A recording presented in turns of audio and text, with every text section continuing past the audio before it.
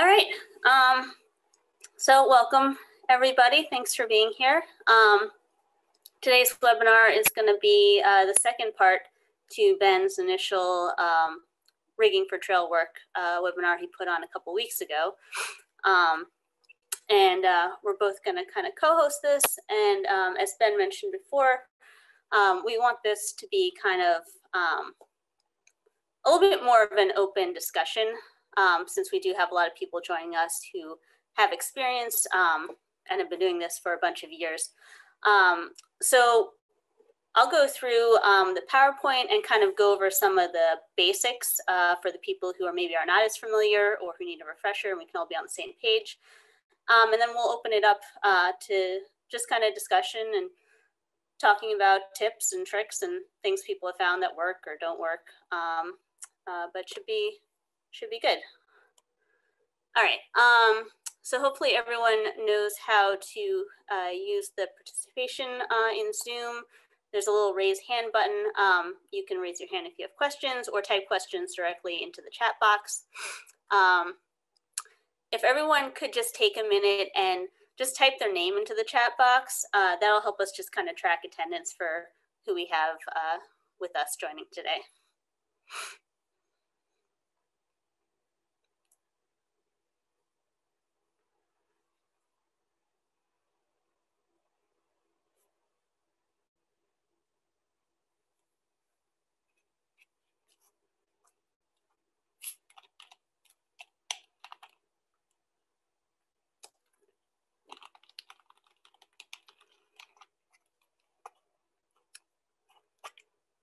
All right, I think that's everybody. Okay, great. So just really quick before we get started, we just want to say thank you to Subaru for sponsoring our webinar series this year. And we will have, after this is done, it's being recorded. It'll be up on our website for you to view later if you want to view the presentation after the fact. You know, it's been unfortunate we haven't been able to have any on the ground field seminars this year, but hopefully next year, depending on how things go, we might be able to get some more in-person trainings. So hopefully that will be coming up in the next year. I think most people are pretty familiar with the Trail Conference, so I'm just gonna quickly skip ahead and we'll just get into just a quick introduction here about the hosts. So I'll go ahead and go first. My name's Tracy Arcella, and I'm a field trail builder with the Trail Conference. I joined the staff almost a year ago now. I started out with the Conservation Corps program with the Trail Conference. I did 2 seasons on Bear Mountain, and after that, I went and worked for a private trail company up in Maine, and then eventually made my way back down here and joined the staff. Ben, you're muted. There we go. I'm Ben Sugar. I've been with the Trail Conference since 2018. And my current title is Senior Trail Builder. I started building trail in New Hampshire back in 2003. Since then, I have worked for the Green Mountain Club for a couple of seasons, a few seasons in Maryland, running volunteer trail programs for about 5 years, a couple of seasons with the Forest Service out in Utah, and as well as some volunteering for different organizations here and there. So off and on for about the last 17 years. I'm really glad to be with the Trail Conference. It's a fantastic place to work, and I'm happy to be able to do this for a living. It's pretty unique, and I'm very happy to be here. Ben, when do you want to do the poll? Have you put that out yet? It's not letting me post the poll. Oh, okay. Let me see if I can do that. Polls. Oh, I think I can do it here. Hold on. Let me do that real quick. So I'm just going to put up this quick poll just to kind of get a feel for what everyone else's experience is that we have joining us. See kind of where people are at with how much they've used grip hoists and rigging and highlines.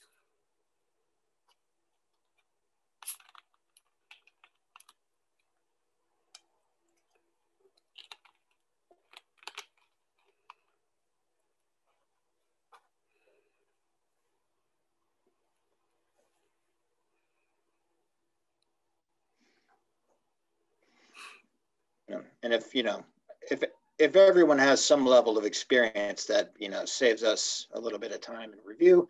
But if, as I expect, it's going to be a pretty wide range of experience levels, that tells us something too. So. Okay, yeah, it looks like we have a bit of a mix here. Okay.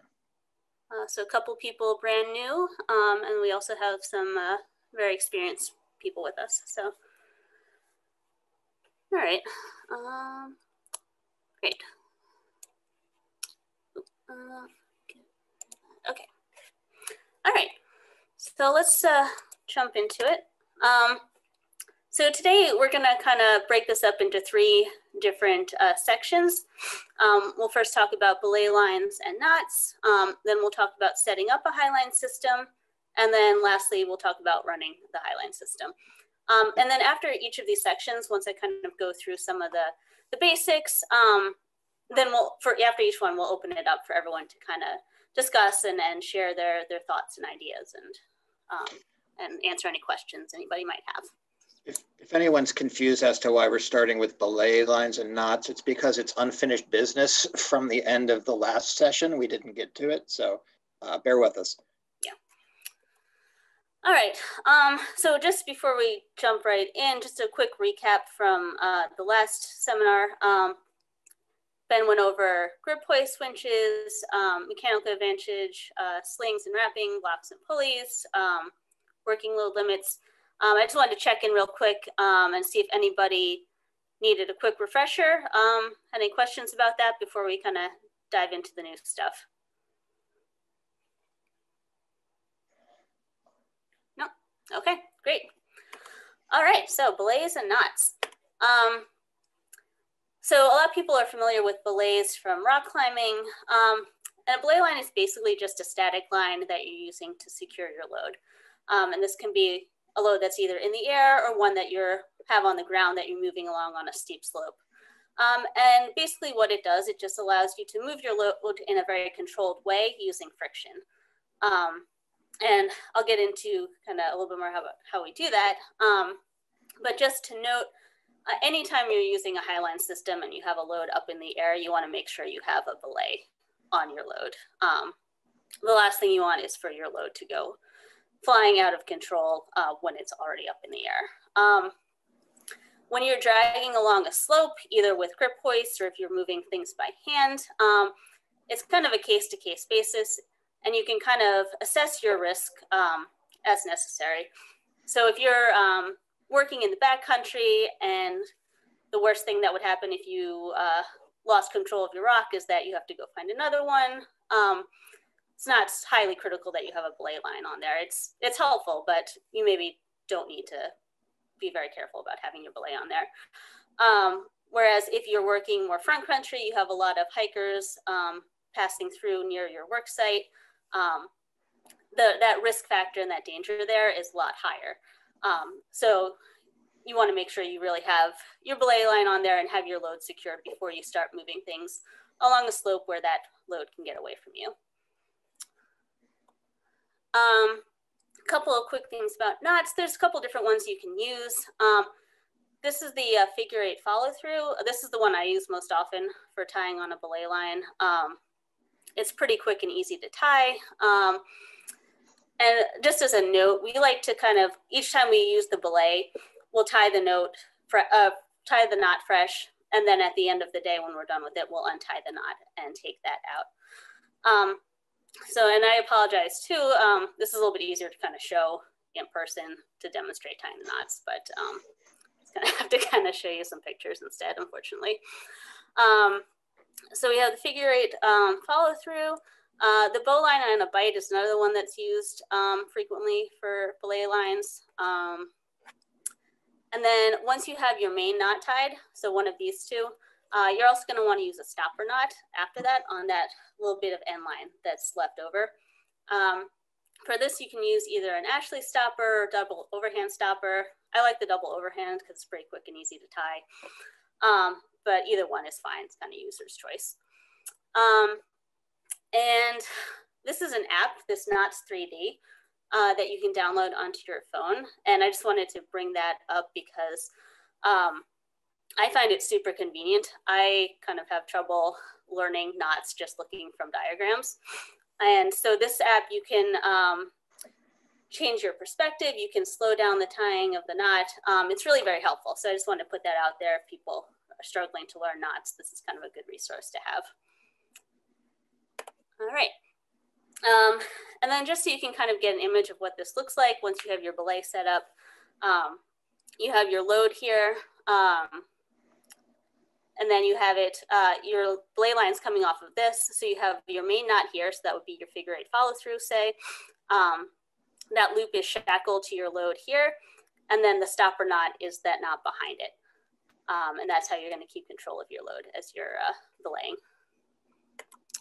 Well, yeah, just I just want to make sure, point out that you definitely want to attach it to the webbing on the load and not onto the hook on your traveling block, because that can cause real problems. So be sure that's where you're attaching your belay. Okay. So now that you have your one end of your belay attached to your load, you need to secure the other end of your line. For this, we like to use this thing called a porter wrap.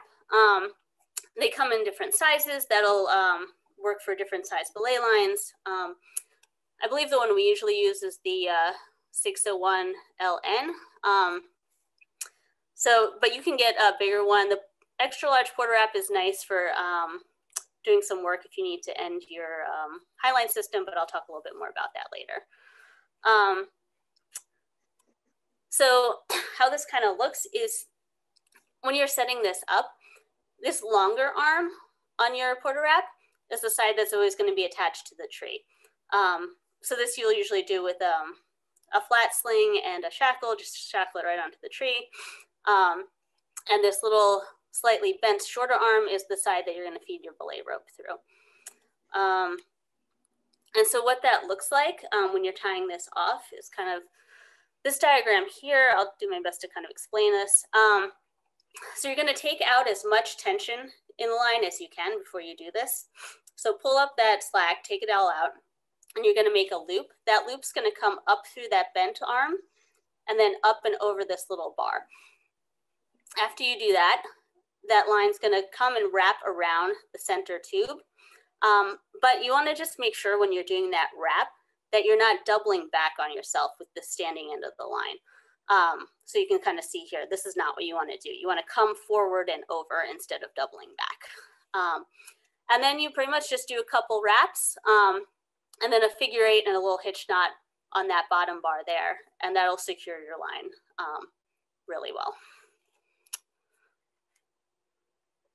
All right. Any questions about belays? Any comments?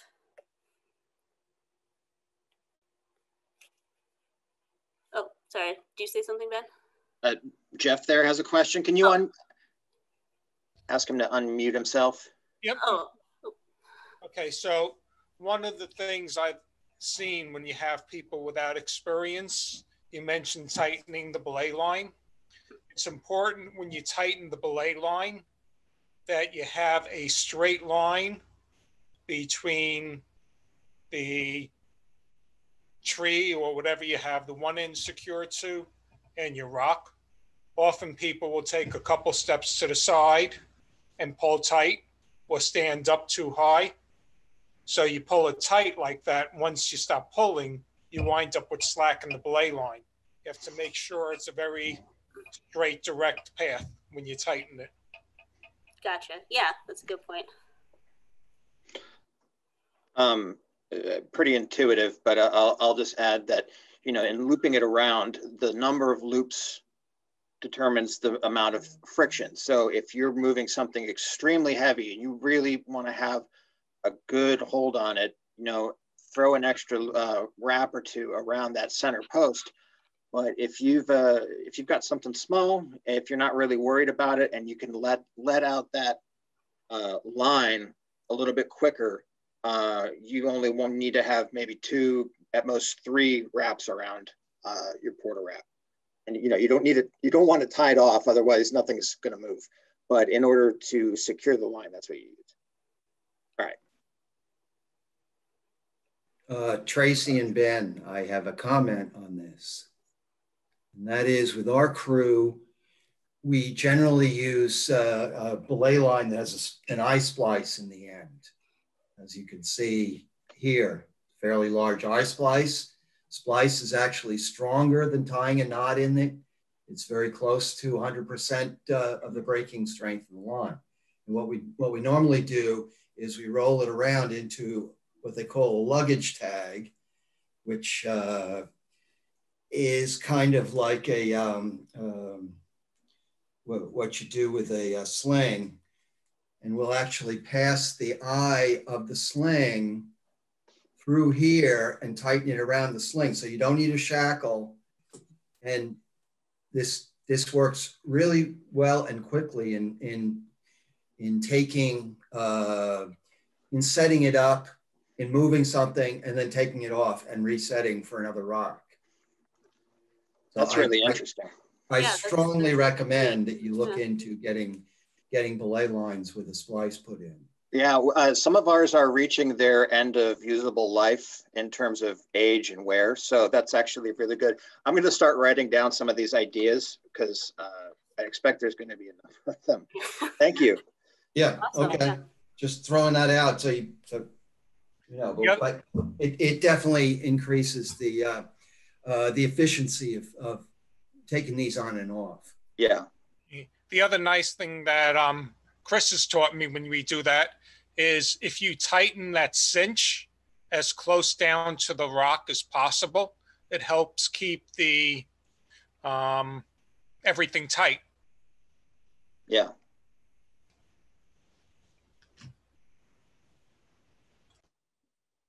Let's see.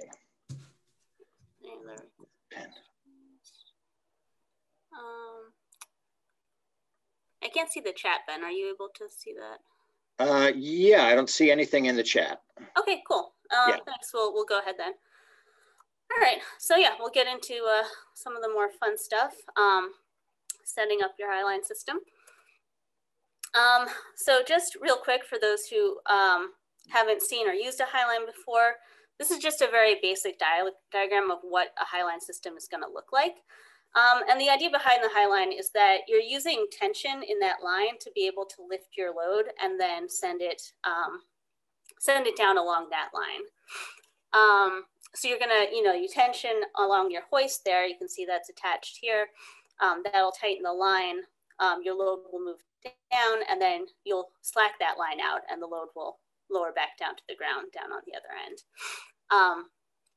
So in this system, you're going to have 2 anchor trees and 2 spar trees, or 2 spars. They don't have to be trees necessarily. On one of those anchors, you're going to have your winch. Then you're going to have 2 blocks, 1 in each spar. Those are going to be up fairly high. And then you're going to have another anchor tree down on your other end there. And you would also obviously have a belay line attached to your load here as well. But that's just kind of the basic setup of what this looks like. So getting into it, there's a lot of hardware you need for this. Setting up the highline generally takes a pretty good amount of time. A lot of times you'll have to kind of futz with it, fuss with the heights of your blocks, what anchor trees you're using, things like that. So it can be kind of a process to get this set up initially. But the main components here that you need are going to be your winch and your handle. We pretty much exclusively use a 2-ton winch, which I believe is the TU-28, I think. So that's what we typically use. Then you're going to want to have your drag line. For the 2-ton, that's going to be your 7/16 inch line. And the drag lines, as Ben mentioned in the last webinar, you have one end that's going to be fed into the winch, and then you have another end that has a hook on it there. You're also going to want a line for your system. This can be either an amp steel or a cable. Either way, you want to have thimble eyes on both ends of this line. And I'll talk a little bit more about the amp steel and the cables in a minute here. You're also going to need blocks for your spar trees and for traveling to move the load on the line. You're gonna need a bunch of flat slings and eye-dyes for your trees, shackles, your belay setup, and then also means to end the system. This can be a couple different things. You can use large porter wrap, you can use a Sourman cable clamp. There's a couple different options, and I'll talk more about those in a minute here as well. And then kind of some optional, sometimes nice things to have if you have them available to you, can be line extensions. They'll help you kind of adjust the length of your system as needed. And also possibly a 2-to-1 block for your hoist if you need a little bit more advantage getting your load lifted up. All right. You're also going to want to make sure you have tree climbing gear with you. For OSHA standards, any height above 6 feet that you're climbing, you want to have a fall safety system on you. So we use this flip line here that's used by arborists. And this clips around the tree, it goes around the tree and clips onto either side of your belt there on your harness. And you can, it's nice, you can kind of adjust the length easy, and you loop it up as you go up your tree ladder up into the tree, and that just keeps you from being able to fall backwards off of that ladder. All right, so let's talk a little bit more about some of the line options for your highline system. So you can use, as I mentioned, the wire cable, and this is the less expensive option. The downside to this is that the wire cables are very heavy. So if you have any kind of a hike into your work site, it can be tough to take very long stretches of wire line up there to use. So the option that we like to go with in general is this Amp Steel Blue. It's just as strong as using a steel line, but at about 1/7 of the weight. So it is more pricey, but if that's something you're able to afford for setting up your system, I definitely recommend that if you're able to. And then options for terminating your system. You might get lucky and your line might be just the right length and you can just shackle it right onto your anchor tree on the far end. But a lot of times that's not the case. So if you're looking to adjust a wire cable length on your terminating end, I couldn't find a great picture of it, but this is what's called a Sourman clamp. And it basically lets you add a terminal point anywhere along that line.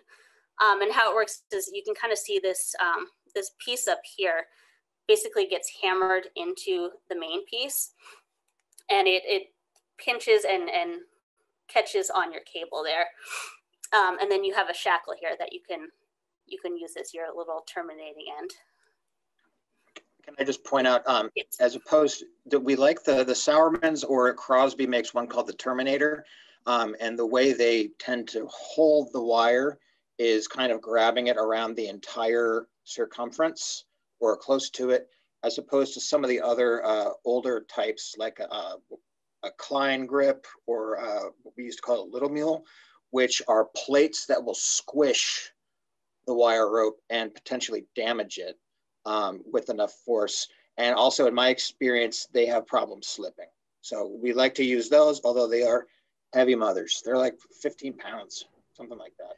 And yeah, each different wire diameter has its own specified. I guess turn on the video. Yeah, they are only good for the steel wires too. You can't use them on am steel or anything else like that. Right. So at that point, something like your Sourman, your Porter Wrap, or another rope terminating method, you can do things with double shackles and stuff like that. But anyway, Yeah, that's a good point. You can kind of see her here in the picture on the right. There's the Amp Steel if you wanted to use that on your terminating end with one of those extra large Porter Wraps attached to the tree. That's a good option. You just want to make sure you can get a lot of wraps around that center column if you're planning to do that. You want to make sure that's really, really well secured on there. But that is another option you can do as well. Okay. Okay, and then so here's a just kind of a little bit more detailed diagram. And the main point just showing here is just that as you're thinking about setting up your system, one of the things to consider is that you generally want your anchor to spar angle to be as low as possible. So I circled here in red what those angles are. So this 1 here and 4 here. If you can try to get it not much over 20 degrees, that's just something to keep in mind as you're setting up your system. Another thing to consider is your alignment of your spars and anchors. The best option when you're setting this up is to get as much of a straight line system as possible. It is possible to have your spars slightly offline, and you can kind of see this in the second picture where you would then use some guy lines to kind of counteract the side force on the trees there. But whenever possible, if you can get that straight line system, that's really going to be your ideal. Does anyone here have experience using guy lines to support, and counteract side loading? Personally, I've just avoided using them. We have done it once, and it was because the alignment, we were in a swamp area, and basically in order to get the line to lay stepstones along our alignment so we didn't have to muck around with them in the mud, they were coming in from the side. So we basically had to, you get the thing going, and then you actually use the sideline to bend the high line basically around and pull it back into alignment. Interesting. We've used guy lines at times with fairly small spar trees in order to keep them in line. Yes, it depends a lot on the size of the spar tree. We've had some spar trees a lot recently that are large enough that we can anchor directly to the spar tree way up in the air and not pull the tree over. Yeah. It all depends on its size. Exactly. Yeah. And that's interesting to point out down there on this diagram on the right-hand side, you've got like back anchors so you've got maybe smaller trees for your anchors. Instead, you're actually bracing. So those are kind of guy lines for the anchor. I've done that a couple of times, but again, it's adding more hardware, and it can be kind of dicey getting the force balanced out. But that is something you can do if you don't have very good options for an anchor. That may be true, but a lot of times when we anchor to a small tree, if you anchor it close enough to its root system, it's very strong. It's amazingly strong how much you could put on a small tree if you get it down near its root system. Right. All right. Yeah. So talking about that a little bit more. Just in general, you want to be careful choosing your spar and anchor trees, and always avoid trees that are dead or have significant rot or lean to them. Anything that's too small, anything that has dead sections that could potentially come down once you put tension on that system, or that have weak root systems. And this will really depend on where you're working and what the trees are like. A lot of times if you're up at higher levels up, say up on a mountain or cliffside, the higher up you go, the weaker the rooting of your trees up there is. And that's a problem we've run into before with just having very shallowly rooted trees that weren't suitable for running systems. So you want to just be very careful about that when you're setting up your system and looking at what trees you want to use and what your options are. And so, having said that, if you don't have suitable trees, there are other options. So using a tripod is, I think, probably the most common option that you can use. And there's different ways you can set this up, different types. I like this picture on the left here, just because it's 3 strapped logs together. I've never used that system, and I don't think I would necessarily want to, but it's kind of cool that you can kind of make this work even way out in backcountry if you don't have a tripod with you. But more commonly, you'll see a prefabricated metal tripod, either steel or aluminum. You can kind of see here, there's no trees, and they're using these tripods as spars and anchoring off of, I assume, the big rocks that are back behind there. The tripod that we use for our systems is aluminum, which is really nice. It's a little bit lighter weight and easier to kind of hike into your work site.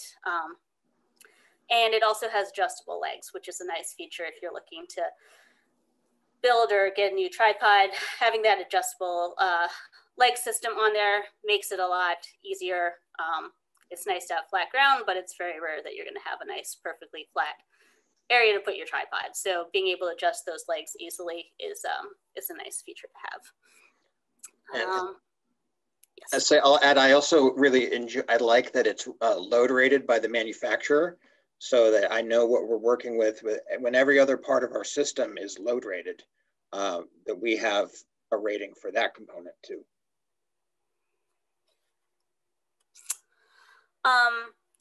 Yeah, so some other things to consider when you're looking at using a tripod as your spar. One is, well, in general, you don't want to side load your system as much as possible. You want to avoid that. But if you are using a spar tree, you have a little bit more leeway in terms of getting your load up in the air. But with the tripod, that's really not there at all. Any kind of side loading, it's really easy to topple over that tripod. So when you're setting up your system and getting your load ready, you really have to be careful and make sure you're really getting your load right underneath that line, so that as you lift, you're not pulling sideways on that system. Also, just be aware it can be difficult to get stability with your tripod when you're on sloped ground. That's kind of where the adjustable legs come in and are helpful to help you balance that out with your tripod. And also, you have a little bit more limited height options if you're using a tripod that can only go so tall. I think the one we use maxes out at 13, 14 feet, something like that. So just be aware of that when you're looking at a tripod to potentially use. Some other safety considerations with the tripod. As you're setting that up, you want to make sure the distance between your legs, so that's shown as A here, that should be no more than 75% of the extended leg length. So if if you had your leg length up at 10 feet, you want this distance between your legs to be no more than 7.5 feet. Another thing to note is you usually want the 2 legs on your triangle to be forward. And by that, I mean closer to the direction that your load is moving and farther from the side where the grip hoist is. You're not going to get that perfectly aligned because your line obviously would hit from the grip hoist. But you want those 2 legs more towards the front than towards the back, if that makes sense.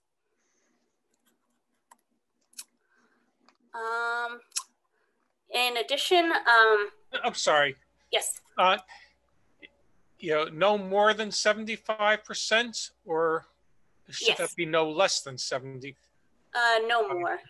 Okay. 75%. It's to avoid too much lateral load on the legs, which could bend it. So you're trying to strike a balance between stability from toppling over and making sure that you're not starting to bow those legs from downward force. Okay. That's my assumption. Well, what is the minimum that you would have for stability? I don't know. Do you know, Ben? No, that's actually a really good question.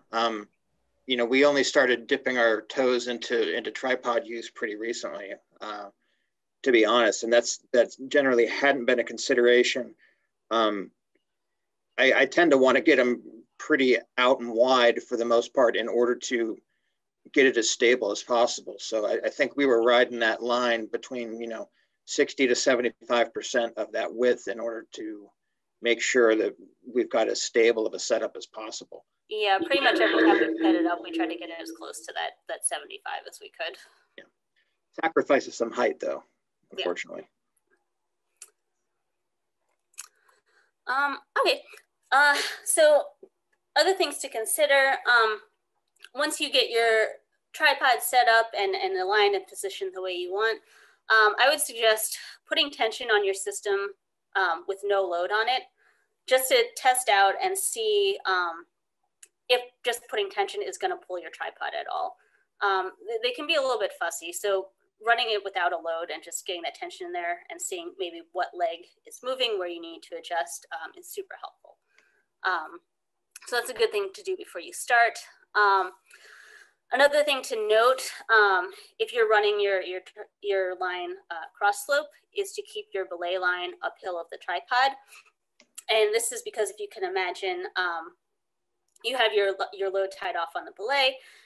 As it lifts up, if your belay line is downhill, that load, as soon as it comes off the ground, is going to swing downhill, and that will topple your tripod right away.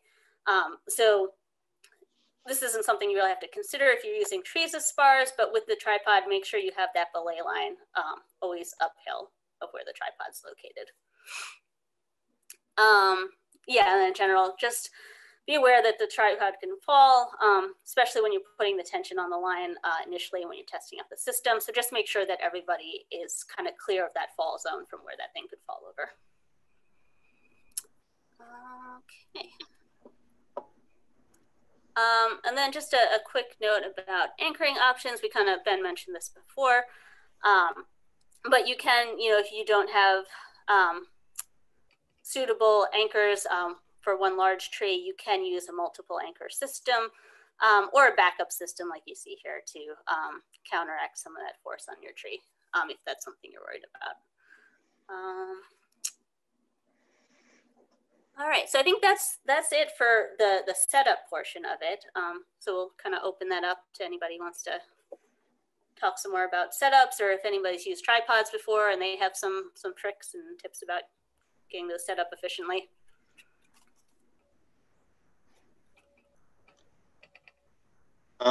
I will simply add that in terms of that initial tensioning and checking the system, that's, in my mind, something that you should do no matter what your system is. And then I like to post people and assign them to watch individual parts of the system, especially the spar trees, to see if they start to, rather than just shuttering's fine under the increased load, but if they start to move and don't bounce back, then you've got something wrong with your system somewhere, and you need to restart. But generally, especially the spars, but also checking the anchors, making sure nothing's moving that shouldn't be moving. And then you can, after that dry run, get to operation, start moving rocks. Yeah, good point. Hey, Ben. Yes, sir. One of those tripod pictures showed a tarp on the ground.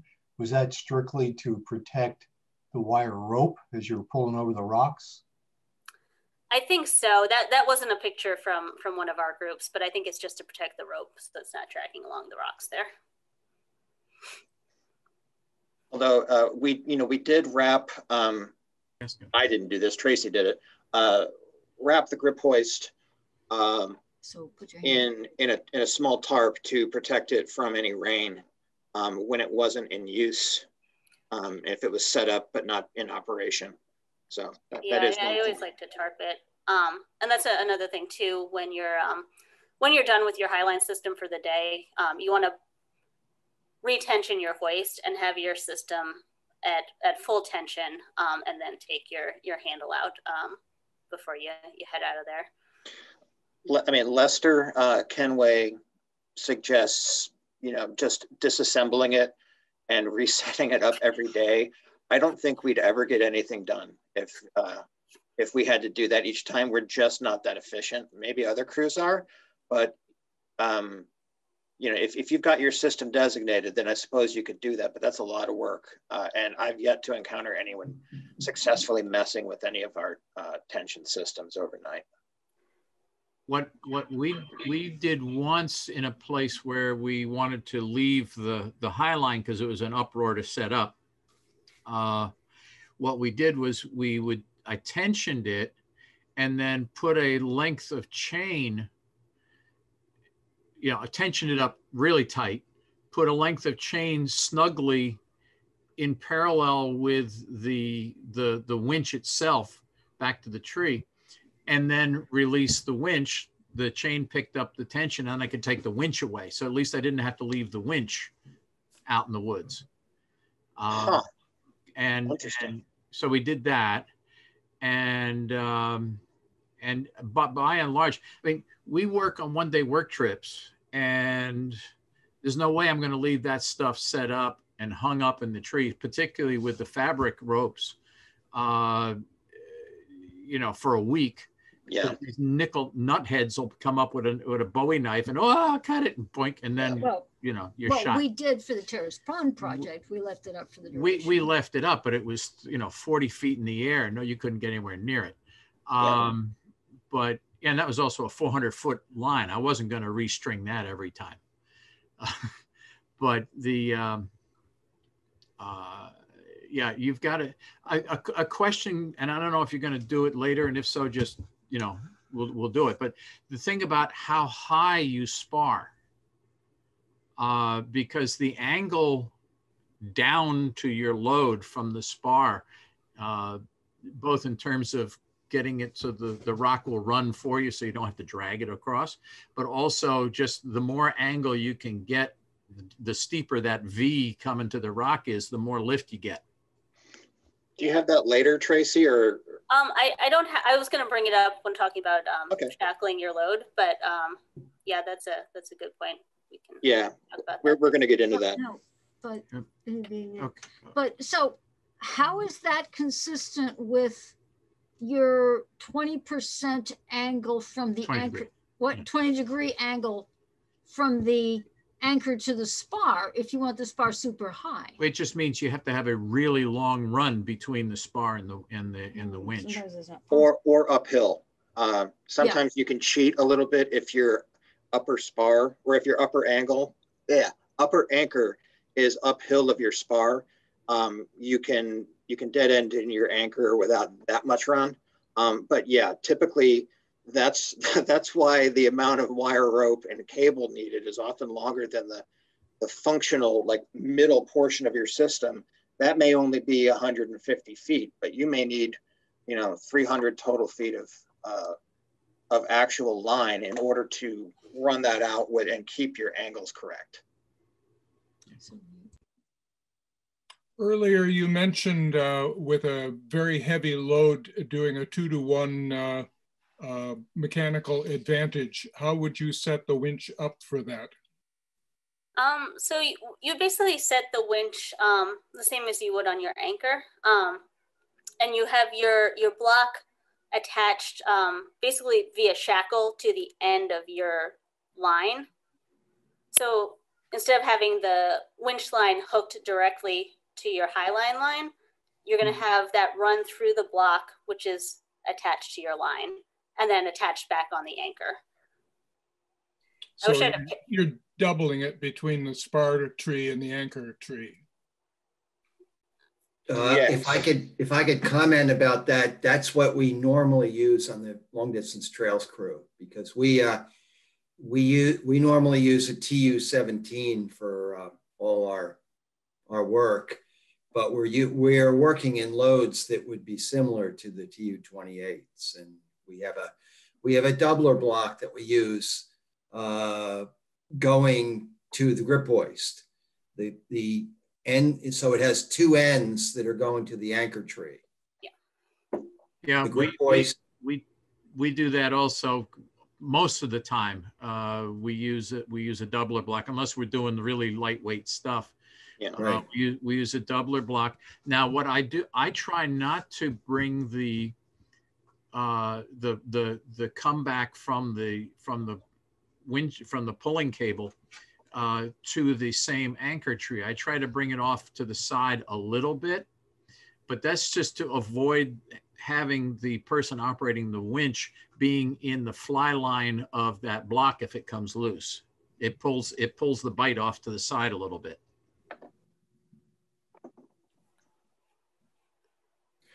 If I might make another comment to you about the difference between using the steel cable and the Amstel. We have both in our crew, but for most of the work, we're leaving the highline set up for weeks at a time, and you just can't leave Amstel out in the environment like that. For the one reason is it is degraded by UV over time, and we that's one thing. And the second thing is it's also not as durable in terms of dragging it over things. And we've used the highline with side loads a lot of times around trees and things like that. That you really have to be careful with the friction of the Amstel in terms of what it's rubbing against. Yeah, that's a good point. It's very useful if we had to do a one-day trip and you have to carry everything in. I mean, the weight difference is spectacular, but we have to look at the durability in terms of what we're doing. Yeah. Or if I'm coming out that day. Yes, Jeff.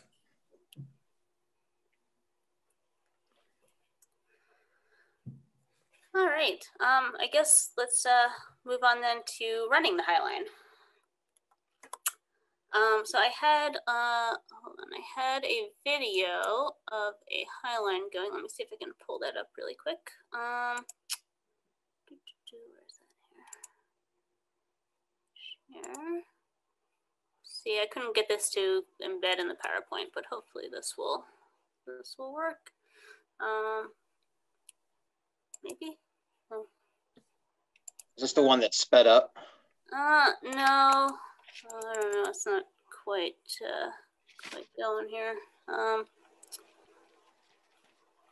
right. This might be a no-go. That's okay. All right. We'll forget about that. But yeah, you can see our little tripod here in the corner. All right. Go back to the PowerPoint. Sorry about that. I thought that would open there. I guess not. Oh shoot.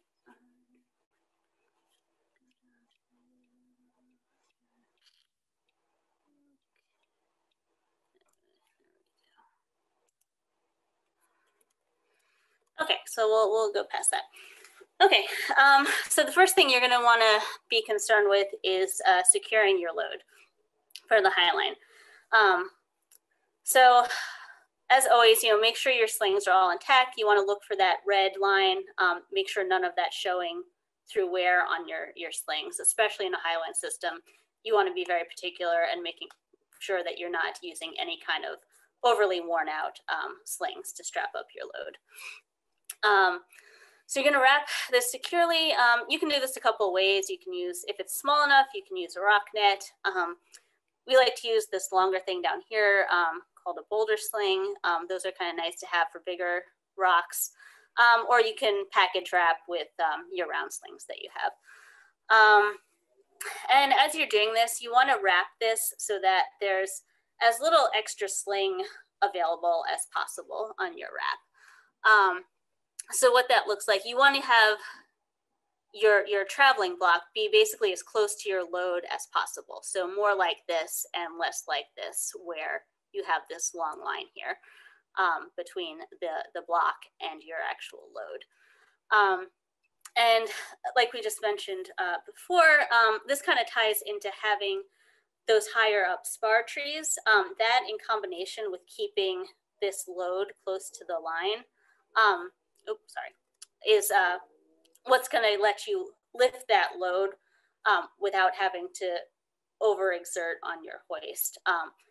The lower the spars and the farther your load is from that line, the more effort you're going to have to exert on that hoist to get your load up high enough to travel. And the more you do that, the more likely you get to shearing your pins on your grip hoist, which you don't want to have happen.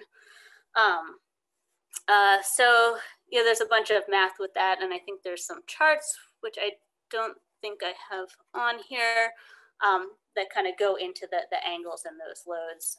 Maybe we can bring that up after, but the main idea is just higher spars and close to the line with your load as possible to maximize your effort.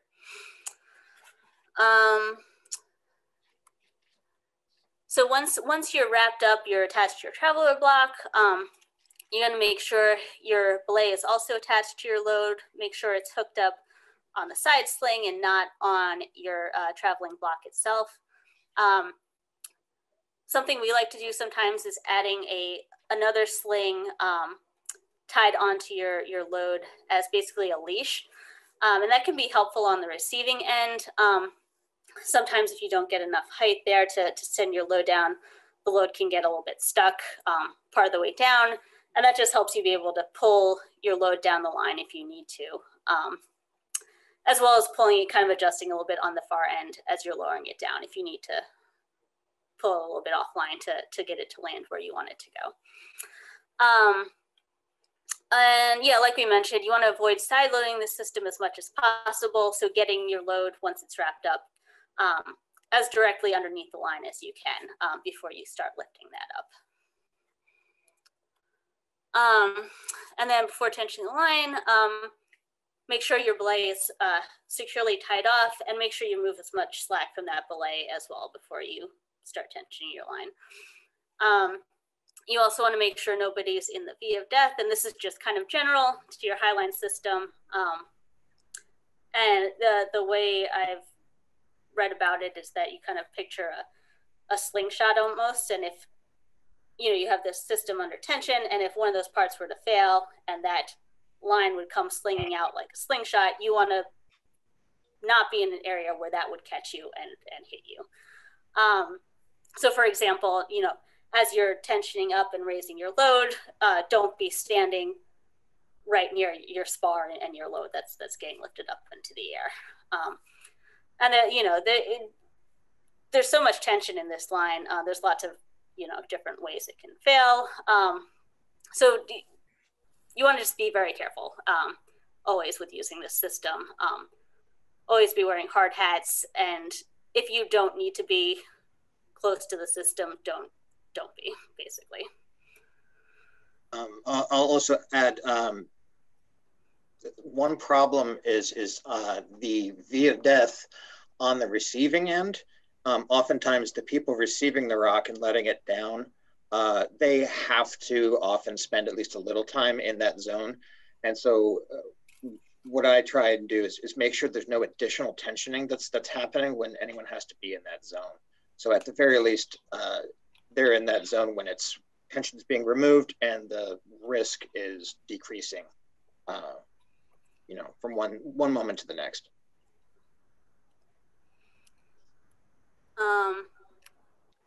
Going back 1 second, in addition to the V of death, if somebody's working a belay line, you don't want to be on the side of that in the direction your rock is going to travel. Yeah. You don't want to get pushed over as everything moves down the line. Yeah, that's a good point as well.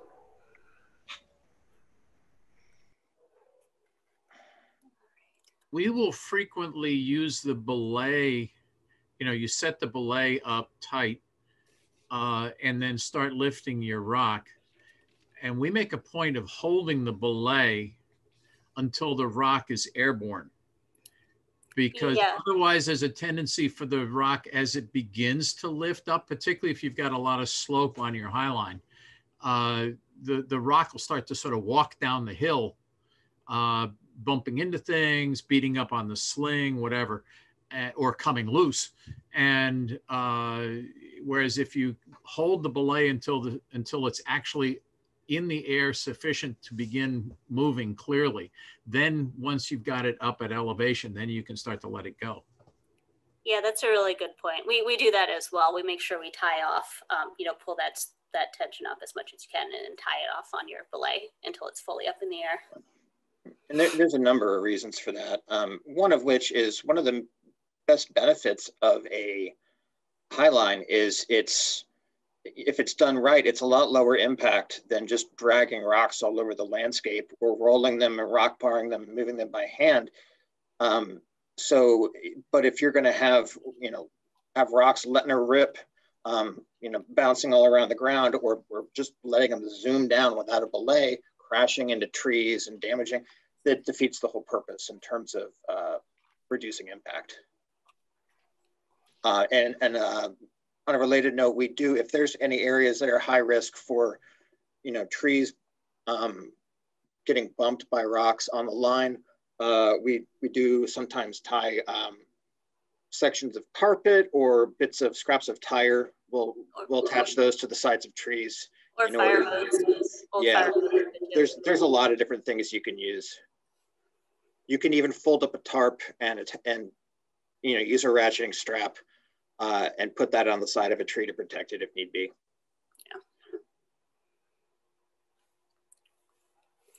Yeah. All right. Okay. So with your system as well, you want to make sure that you're using calls to communicate between your hoist end of the system and the receiving end, basically. So the tension, hold, and slack, that's the same as you would use anytime you're using a grip hoist. And you want to make sure you're calling and then repeating the call as that happens. With the highline specifically, you also want to use rock on the line.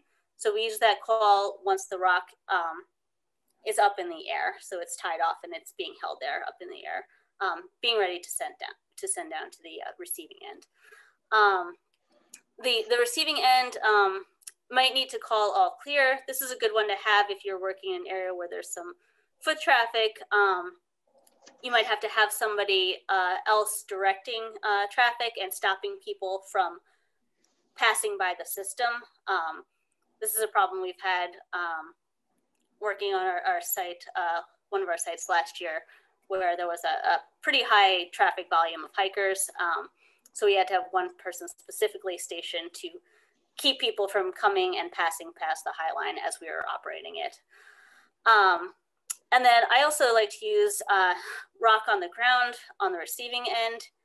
This is useful if you're in a setup where you don't have clear visual line of sight between your two ends. Calling rock on the ground on your receiving end tells your person slacking the hoist that they can stop slacking.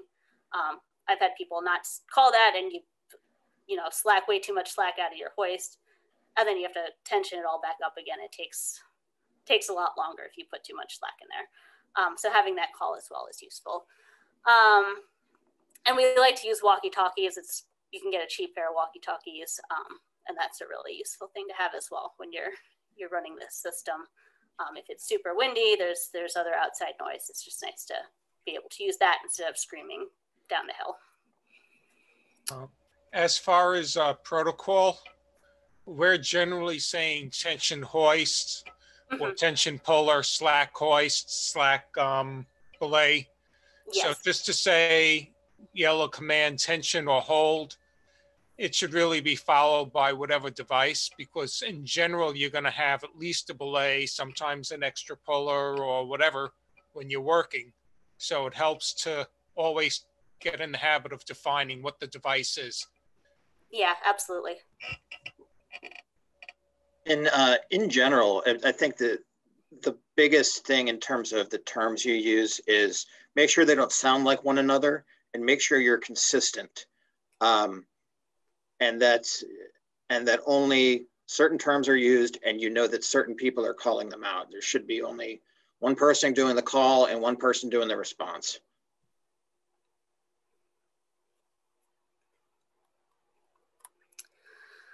All right. Yeah, so just a couple other small notes. You want to keep an eye on your load as you're doing that initial tensioning.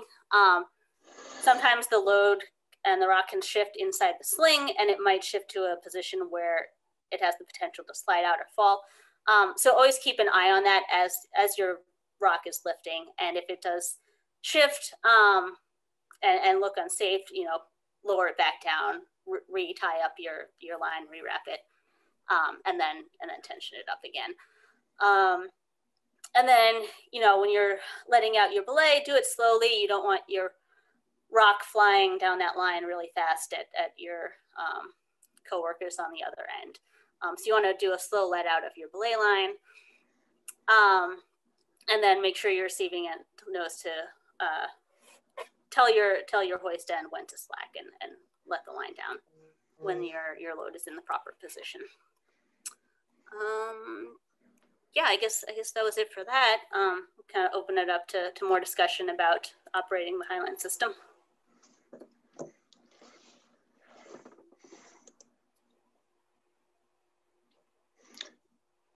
This is a bit general, but it's worth maybe adding when you're doing your initial rock wrap, especially if you're just using more standard, you know, just some basic round slings, some Tufflex. It's worth trying to anticipate how that rock is going to shift, how the center of gravity is going to, you know, head to the down position as it starts to lift, and anticipate what that's going to do to the hold your sling has. And if you can anticipate that and head it off with your initial wrap, you can save yourself some work, you know, having to rewrap your rock because it, you know, started to slip. Two things that might actually be intuitive is when you first set up the high line, before you really start moving anything, know where the center point of the high line is, so you can always judge the direction your rock's going to travel. You know, where you pick them up on the high line, they're generally going to travel to the middle. And the second one is, you know, safety. If you're looking at something, oh, I think it'll be okay, that means stop and re-rig it. Don't take the chance. Yes, definitely. This is, I guess it's worth noting that there is an interesting exception in terms of the height of your spars that may come into play sometimes. And this is more of a general comment about understand how topography, especially if it's not a homogeneous slope, if the slope changes over the course of the run of your system, that may affect how easily your rock is going to be able to clear, you know, obstacles. You don't want to put, you know, design your system with a huge outcrop right in the middle that you're going to have an extremely hard time getting over or around. And also, and this has happened to me once years ago, if there is a sudden drop off before the end of your system, that's the one case where you may want your lower spar to be a bit lower in order to avoid what happened to me, which is every single rock that we flew down would get to the end of the system and would have to be lowered way down in order to get it to the ground. Really, really negatively impacted efficiency of the system. It ran very slowly. So we could have gotten away with the lower spar in that case, and it would have run much faster. Because one of the things is you're not usually moving 1 or 2 rocks. You're usually, you know, you want to get 8, 10, 12 rocks because it's a pain in the butt to set that thing up for just a couple of things to move. You want to be able to, you know, get a production line going, moving material. Ben, if I could make a comment on that, there are times when we've been working downslope quite a bit, and we've run a high line that runs quite a bit up, quite a bit downhill, moving material downhill down the high line. it calls for a very, very strong belay, because you're picking it up and then you're basically lowering it down the high line with a lot of force on the belay, and setting it down again. And that works very well, but you really have to plan the high line out to move materials down like that. I know when the Jolly Rovers, and I was involved with it, were building steps over at Fitzgerald Falls. They were moving materials down almost as far downhill as they were moving laterally. And it was interesting. We were really working the high line and the belay very carefully to move things down. Conversely, we just did a stone staircase where the rocks, the entire supply of rocks in the region was at the bottom of the staircase. Oh my God! Yeah, and then you're pulling everything uphill. Yeah, well, what we did was we just put the origination spar basically as high up the spar tree point, the pick point was as high as the top step was going to be. Yeah, you want to draw it up the hill as you're pulling. Yeah. Absolutely. Well, no, we just belayed back against it and brought it up as high as you could, and then you basically we still ended up pulling it uphill a bit, but it was a lot less than we would have otherwise. Done that too. So in that case, would you be using a second grip hoist to pull up an incline? Not if you can get the line up high enough in the tree on the downhill side, and you may be just setting it on an anchor at the base of a tree uphill, and then pulling it uphill. Yeah, the object of the game, if you can, is to get the starting point for your rock, the spar at the starting point for your rocks, higher than the spar at the receiving end, and so that once the line goes up, it's quote unquote downhill to the receiving end. What that does mean is you got a lot more crank to go, because we had to go 40 feet up before we did anything across. Well, it's always harder to move uphill. Oh yeah, but it beats dragging. It still beats dragging. Oh, absolutely. Back in the dark ages, that's all we did, because we only had one pulley. Yeah.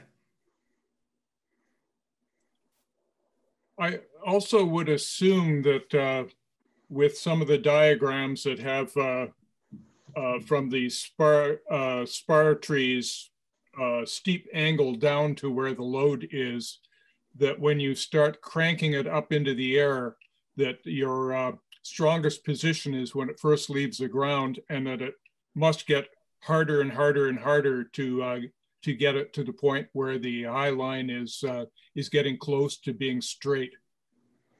Oh, straight high line is much harder, definitely. Yeah. It's diminishing returns. Essentially, it starts getting, I don't know if I would say exponentially, you have to keep pouring in more and more tension into that line in order to get that next inch of lift. Because so much more of the work is force is being put just into the wire rope rather than into direct lift. And so, in order to lift a 500-pound rock, you're using thousands of pounds of force. Mm-hmm. It's not the most efficient way, to do work in the sense of physics, but it is, a way to get indirect lift. And that's the whole point. Yeah, the limiting factor will be your hoist's shear pin. Yeah. And it is theoretically that you can have a very long system with 400 feet of rope or what have you, but it starts to become harder to traverse long distances and have that starting point be a nice acute V instead of closer to straight at the beginning unless the topography is really in your favor. So oftentimes we have some 300 and 400 foot rope, highline cable. I haven't used them yet. We tend to, I think, end it out around 250 most of the time if we can get away with it, because there's not just the angle of tension to consider, but also the wire rope itself has has weight in and of itself. So especially if you're not using the AM steel, at a certain point, you're not just lifting the weight of the rock, you're also lifting the weight of all the rope that's between your spars. And normally that's not a huge deal, but it does have an upper limit to where it starts to become prohibitive. That's the catenary in the wire rope, yes. Yeah.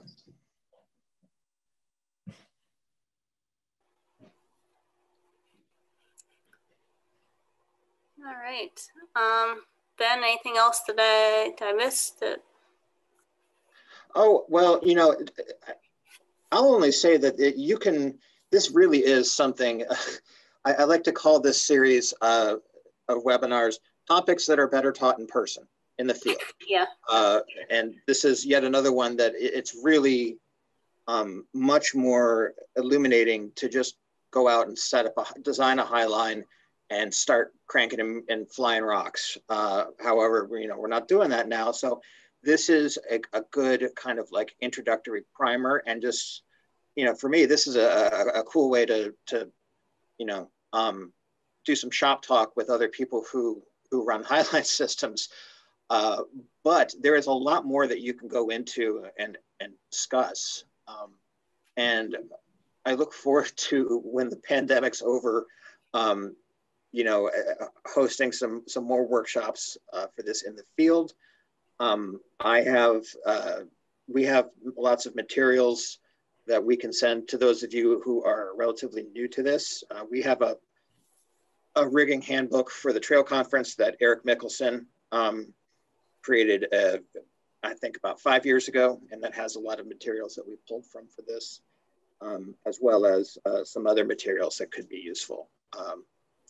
But also, I'm planning on uploading, not only this webinar is going onto the cloud, but also uploading and sharing the slideshows as well on the cloud, in order so people can access them if they find them useful.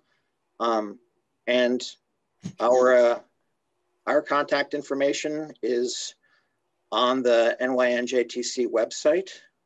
So if anyone has any questions or suggestions, feel free to reach out to either of us. Ben, I believe in the first session, you did mention that the labels on the slings all had working load limits, but I'm not sure you mentioned that when you sling rocks and set them up, not to have the pressure point where the label is. Yes, good point. I did forget that. Yeah, you want if you got it in a choke, or if you've got it in any sort of wrap where portions are overlapping, you want to make sure that that label is unobstructed. It's not being impacted by any sort of choker bite or anything similar. And ideally, you want it visible for anyone to see. And as always, you should be able to read any of the ratings that are on there. And speaking of sling ratings, it is really important.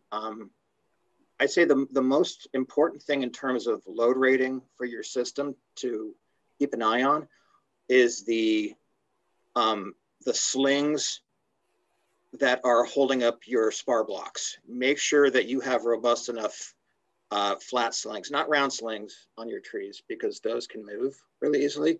Nice, thick, flat, eye-to-eye or endless loop flat slings that are rated, especially if you're doing like a 2-to-1 with a 2-ton, which is what we were doing, to move some pretty large stuff, that you're not exceeding what those slings are rated for, particularly in something like a choke. Anyone else have any thoughts, questions? Tracy, some of the diagrams you were showing us were not from the rigging handbook. Is there a second handbook that you're working from that? I pulled from a couple different places. Let me see what that that title was. But we can send that out as well. That one was from, Ben, do you remember where that other? Which one? Let me see if I can find it. For instance, the one on wrapping with the different slings. That was from, let's see.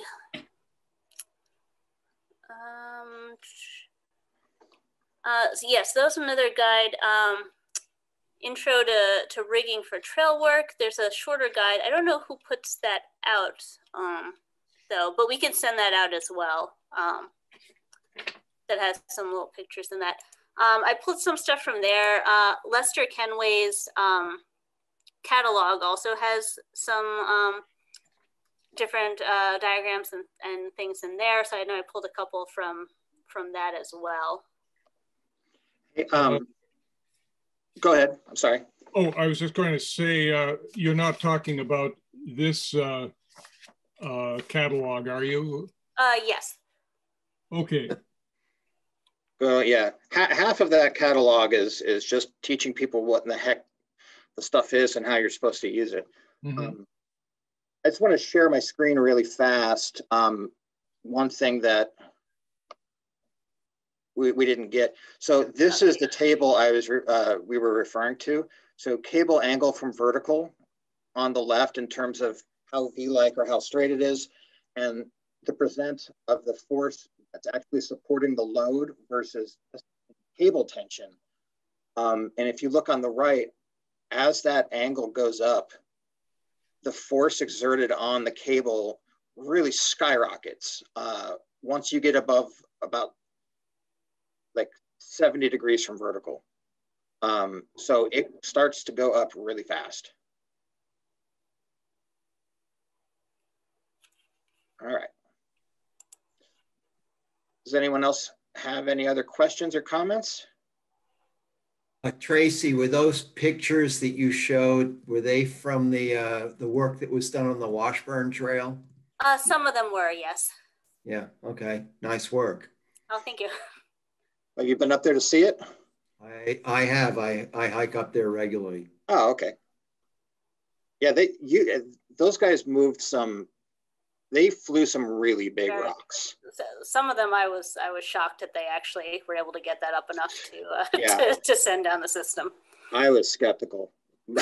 Well, you should see some of the rocks that we've moved on the work that we've done on the Upper Nyack Trail. Oh, yeah.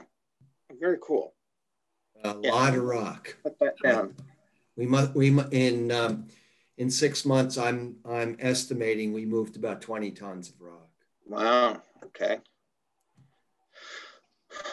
Well, again, we're available if anyone wants to talk shop on hoisting and rigging, and especially for those of you who are the experienced hands, sharing experience and tips. That was really fantastic to have you guys. I was really pleased that you're able to join. That made it much more interesting experience for me too.